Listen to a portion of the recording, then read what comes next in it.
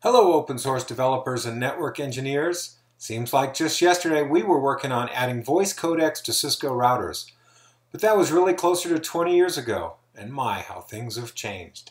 As I record this, we're just back from OpenStack Summit and heading off to OSCON. And if you're wondering why I'm talking to you, it's this. I'd like you to stop by our booth at the O'Reilly Open Source Convention, or OSCON, and give us a visit.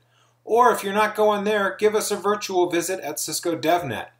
We have a lot of different open source projects, but one of the ones I like best is our OpenSDN controller. Our OpenSDN controller is a commercial distribution of Open Daylight.